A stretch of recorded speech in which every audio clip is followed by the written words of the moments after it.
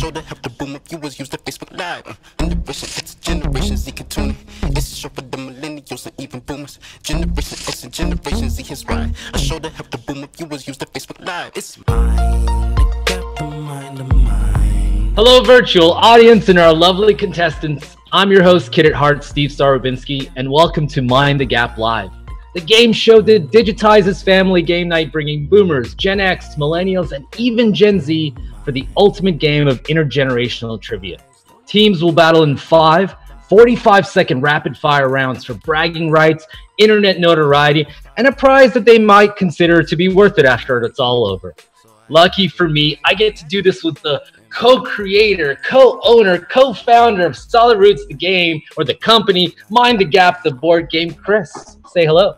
What's up? Are we upping our prizes? Because normally it's one that disappoints. Yeah, I was thinking a pair of my novelty glasses that I randomly have in my desk. We'll talk about it later, Chris. You have excellent style, so that is a win. Thank you, thank you. On tonight's episode, very special, we have two influencer families battling against one another. First, Bippity, Boppity, Boo-yah. Find them on Instagram at I am Cindy Simmons versus Marvelous McClelland Madness. And it's, by the way, I'm Bippity, Boopity, Boo-yah. It's Cindy, Eric, Lily, and Luna rocking it out. Back to Marvelous McClelland Madness, we got Audrey, William, Ben, Alex, Henry, and Victoria representing. I like it, guys. It's anybody's game.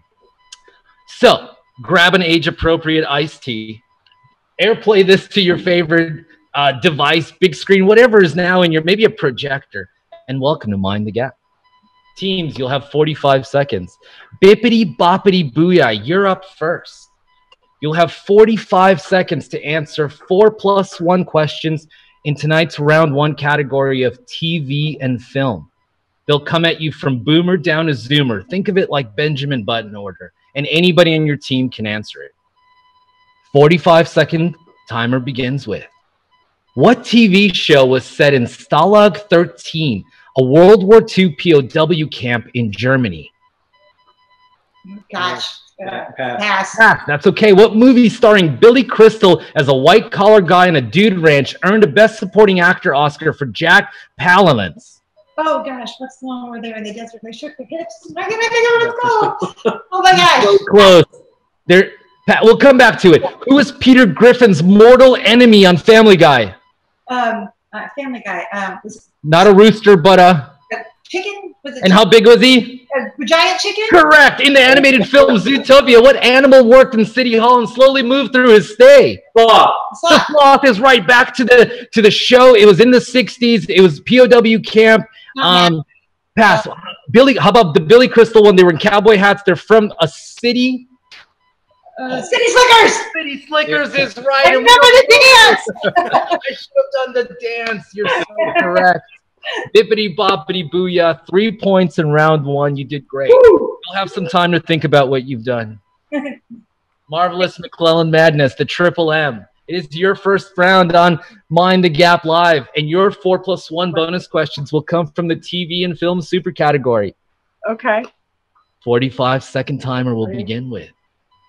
The original Mickey Mouse Club show made a star of this actress and singer who continued her movie career with The Shaggy Dog and Babes in Toyland. Pass. I don't know this one. Who starred as the title character in the 1978 movie Superman? Oh, what's the guy's name? Oh my God! I went to college with his son. What's his name? Unfortunately, Reeves is correct. Reeves will take it. What was the name of the viral book movie series about teenage vampires?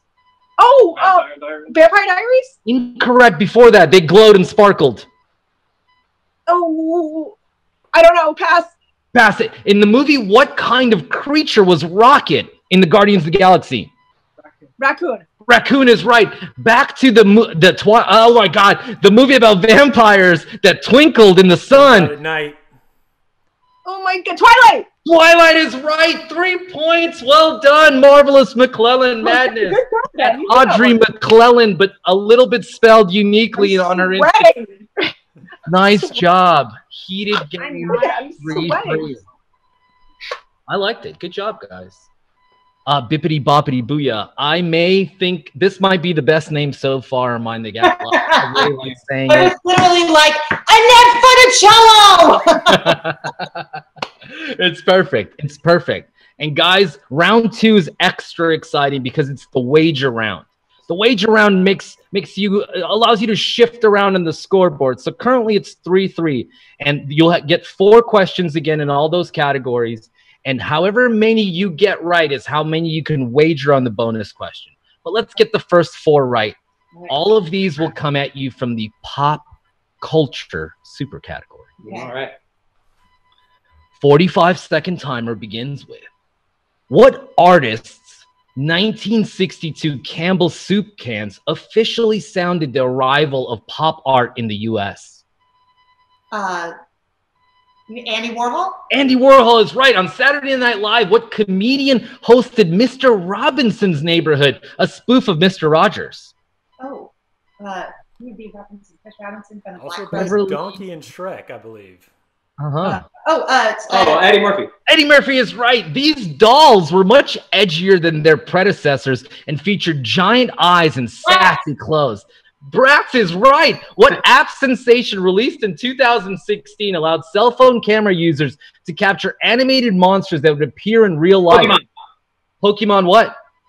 Go. Pokemon Go is right. Unlocking the wager question. Unbelievable. With maximum points. Team Bippity Boppity Boo-yah. Boo-yah, you have up to 4 points that you can wager. I will reveal the generation this is from. Okay. And it is from Gen Z. How many points, up to 4, would you like to wager? We'll just do all 4. We're going for it. Yeah. A true Mind the Gappy. I don't. Yeah, sorry. I apologize. Here we go. You'll, unlike every other question, we'll need one final answer from the team collectively. Okay. What line of e-readers was launched by Amazon in 2007? Kindle.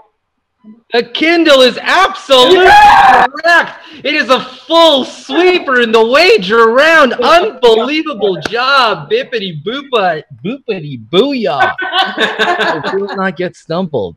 11 points. Unbelievable job. But for now, a little bit of quiet time.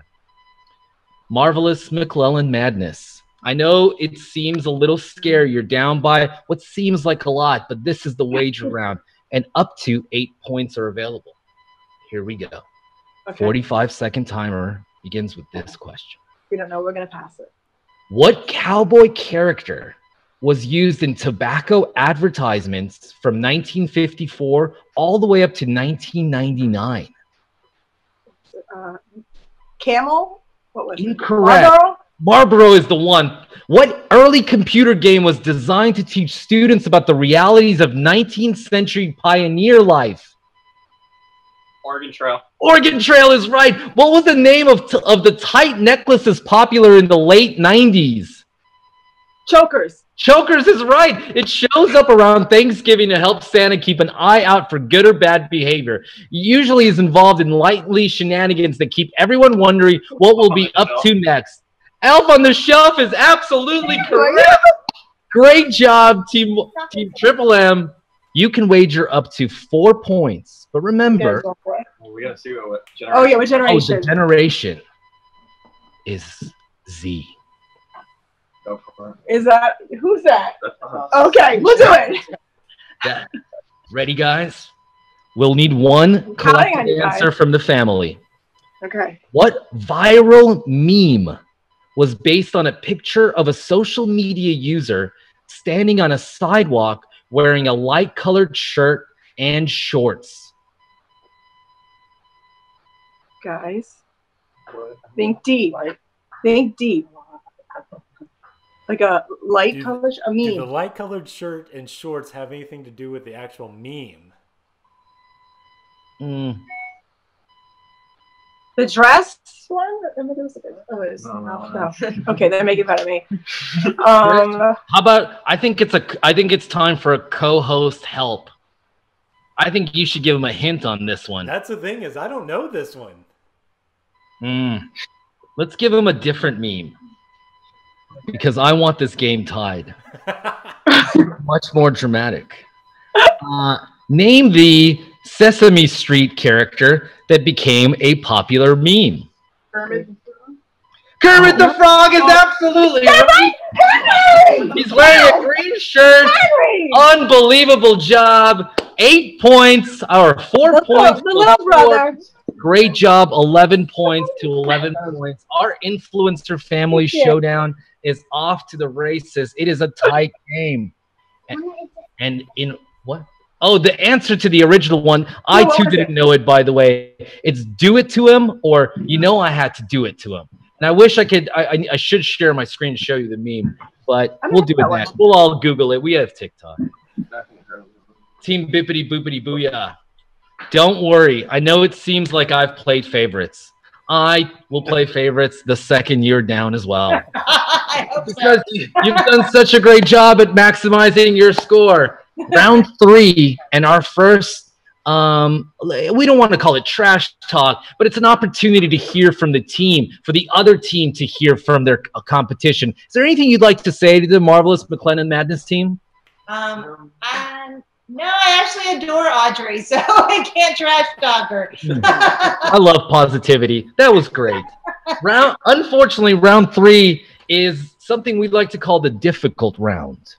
The difficult round is because it's history and headlines, and so far our anecdotal evidence shows that people know less about this than pop culture. It's a little disappointing, but that's okay. We're in the game business. So guys, 11-11, 45-second timer in the difficult round. We'll begin with, what medical device was invented in 1960 by Wilson Greatbatch, radically changing cardiac healthcare?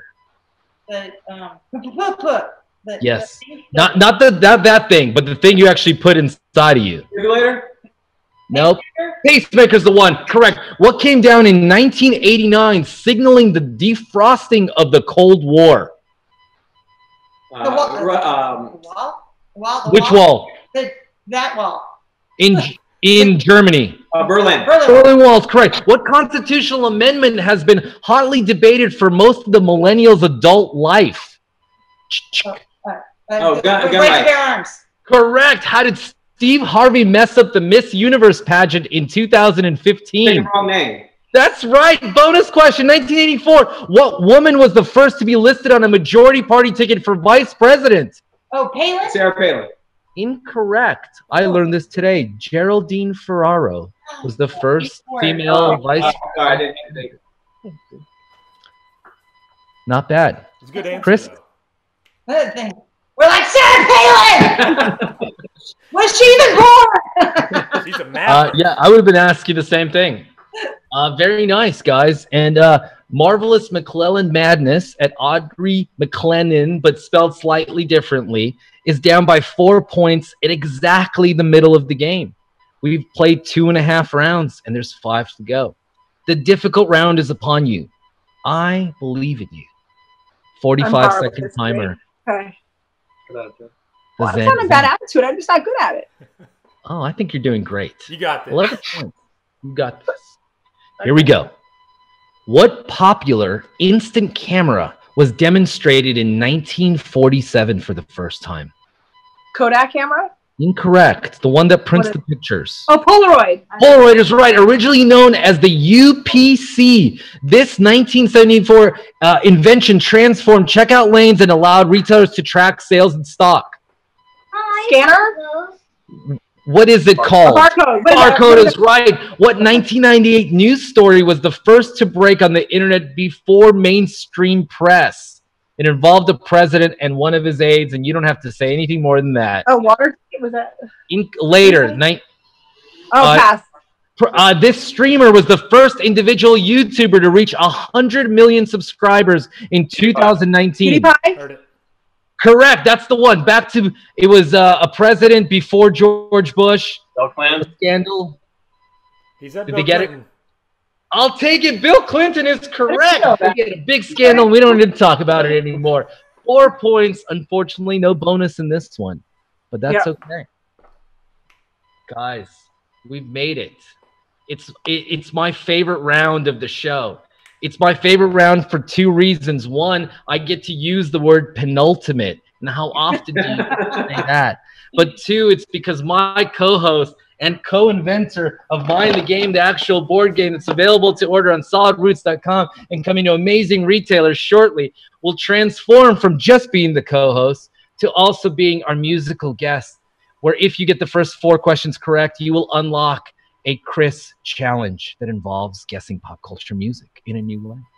But first, bippity boopity, bippity boppity, boo-yah, I'm gonna get it right, is your 45-second timer. Okay. Here we go. Bring it on.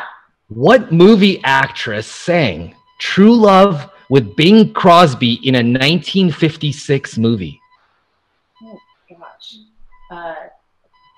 Ginger Rogers? No. That's a good guess. How about we come back to that one? Yeah. Who are Jordan, Joey, John, Danny, and Donnie? New Kids on the That's Block! the one. Of course, you know that. What award-winning pop star's real name was Peter Hernandez? You could say he would jump on a grenade for you. Bruno Mars. Bruno Mars is right. This Canadian singer was known for jinxing professional sports teams and athletes by rooting for them. Canadian singer? Yes, he's a rapper. Yeah. Slide. Tootsie Slide. Oh, gosh. Pass. Pass. Coming back to the 1956, Bing Crosby sang with this woman who... Go ahead. I'm sorry. Pass on that one. We know the other answer. What's that? We'll take it. Drake. Drake is correct. Do you know the other one? No. Lay down. That's okay. The answer is Grace Kelly. But good news for you, bippity boppity booyah. It doesn't matter that you didn't get all 4 questions correct, because we're still going to unlock Chris as tonight's entertainment and 1 extra bonus point available to you if you can guess it. Chris. I'm going to go with a boomer one. So this was actually popular between 1969 and 1974. Okay.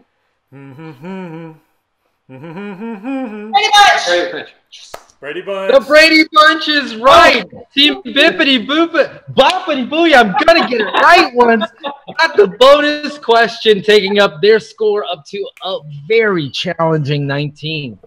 And Marvelous McClelland Madness, it is your time to tackle the penultimate round, our music round. But before Marvelous McClelland Madness, is there anything that you would like to say to your competition? No, because we love it. We love Cindy, so we're positive over here too. Prepare to lose. Oh, see, they're so mean. So are you saying you're more positive than their positivity? Because that's the competitive spirit. 45-second timer begins with... Ready? Hey, guys.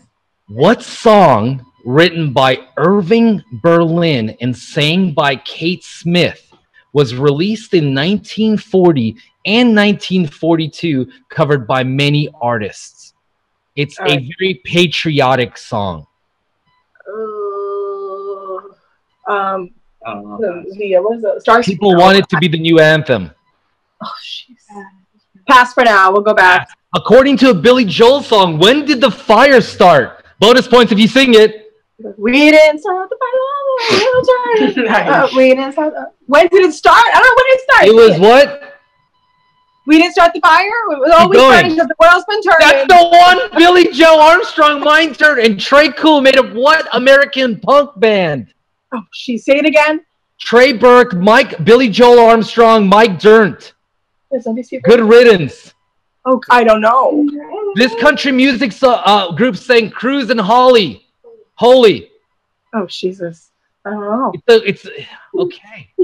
We're horrible at music. Marvelous McClelland Madness. It's okay. God Bless America was what we were looking for. Billy Joel Armstrong, Mike Dirnt, and Trey Cool make up Green Day. Florida Georgia Line sang Cruise and Holly. Holy. Unfortunately, you only got 1 correct, but it doesn't matter because you still get to unlock Chris as our co-host / Chris, you might know this too. All right, you guys tend to skew a little younger, so I'm actually going to give you a TV show that was on between 2005 and 2013. Okay. All right. Yep. Ben. The Office. The Office. The Office is right. Congratulations, Marvelous McClelland Madness, capturing the bonus point in the penultimate music round, taking your score up to 17, trailing Bippity Boopity Boo-yah by 2. And no big deal, because in this round, every correct answer is worth 2 points. Yes. We're gonna switch it up on you guys. Bippity Boopity Boo-yah. You guys get to chill because you're in the lead. Marvelous McClelland Madness. You guys are up first. I need you to gather the team for the final round. And no super category can be more representative of the changes between generations than slang. Slang will be our final category for the final round. We're adding in one more. Oh, yeah. I like it. Get the full team on this. We need everyone's help. Slang is the category. Slang. 45 seconds on the timer. 2 points per correct answer. Boomer down to Zoomer. Okay, ready, guys? Here we go. What did someone mean when commenting that something was a gas or a gasser? Amazing. We'll take it. It's a good time or it was funny. What did Wayne and Garth encourage people to do on SNL? Party, right? Is that it? Party. Let's party. Oh, party hardy. We're gonna. You guys Party on. We'll take it. What would a millennial say to coldly dismiss someone? Ratchet? I don't know. Talk to the hand. Talk to the hand? No, not quite. Whatever. A little bit older. This was in the NWA movie. Ice Cube's son's character said this. The guy who played Skip. When someone caused a person emotional stress, what was that person said to be? Oh shoot. What's that? Hater. It's being used in political discussions. Triggered. Oh, triggered. Okay. You always say that. Triggered. And guys, what would a millennial say to coldly dismiss someone? We were looking for bye Felicia. Oh, bye Felicia. That's right. Okay. No, not bad, guys. I mean, 21 is that? Oh yeah. Yeah, 21. They got Wayne and Garth correct as well. I forgot about the double the points. The double the points. We made that rule up recently. It's still something we're adapting to. Bippity Boppity Boo-yah. Let's do Points it. for the tie. We need 4 points for the win. We're going to play the round till the very end, and you're going to get the best score you possibly can. Okay, we're ready. 45 seconds. And for the ultimate winner's floor and a picture of something that I have around my desk. 45 seconds. Here we go. Okay. Slang super category. What did the term grody mean? Groovy or Groody? Grody. Grody. Grody. Grody. Oh, Grody. Bad. Like that's disgusting. Disgusting is correct. What did Hans and Franz want to do for you? Pump you up. What was someone called who purposefully tried to provoke others on the internet? Troll. A troll is right. What word derived from a high-end fashion brand could mean good, chill, or awesome? Gucci. Gucci is right. Opening the bonus question. What exactly was a one deer? One deer. One Direction. One Direction fan. One Direction fan is absolutely right. Congratulations, Bippity Boo-yah. You have played Mind the Gap live amazingly today, and we would love to give you the floor. Tell them what you got going on in your life. We are so excited. We do a yearly Christmas card that we dress up in costumes, and she loves it. Not really. And GoodMorningAmerica.com featured us the last 2 years, so we are in the middle of getting ready to do our photo shoot. Yes, not in July, but we are planning it. So we're really excited. And I'm the new host of the Party City podcast. What? Shout out Party City. That's amazing. Yeah, so I love it. That is, you played great. Marvelous McClelland Madness. Don't fret. You were amazing. If it's okay with Chris and the rest, we'd love to give you the floor. Tell us what you got going on in your life. Oh my God. I mean, there's 5 kids. What I was gonna say, what don't we have going on in our lives? No, we're on social media. I share our entire life. It's an open book, as much as I hate that. But I've been doing it since this guy was 1. What? He's almost 16. Wow. So yeah, so we are just I'm just trying to keep it together, Steve. I'm trying to keep it together right now. I have 4 teenage boys that are doing not like craziness. So we're bringing it in right now. Well, you guys have amazing energy. You have a bunch of new followers, at least 2. Chris and I are following your accounts. That's probably, hey, that's good. We want to thank you for participating in our game that brings generations together, and especially meaningful when we can't, be with each other and see each other. This is Mind the Gap Live. I'm Steve Starobinsky. Thank you for watching. We wave to the camera and say bye. Bye. Bye.